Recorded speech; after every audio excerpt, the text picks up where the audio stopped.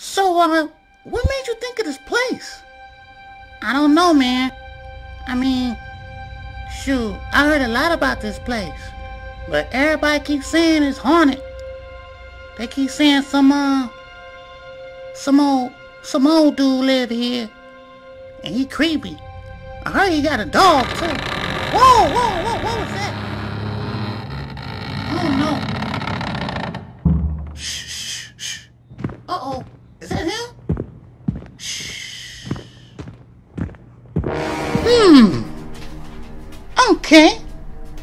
So I got some new visitors, huh? Is he really crazy? Shh. I think he is. Okay. Well, I got some scary stories for you. Y'all want to hear? Huh? Alright now. I don't want you running up out of here and peeing on yourself.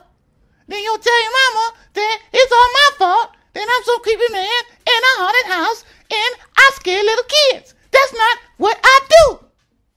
I was minding my own business. And I know a lot of scary stories. Yeah, we're not afraid of no scary story. Okay. So y'all ready? Okay, let's go. First story.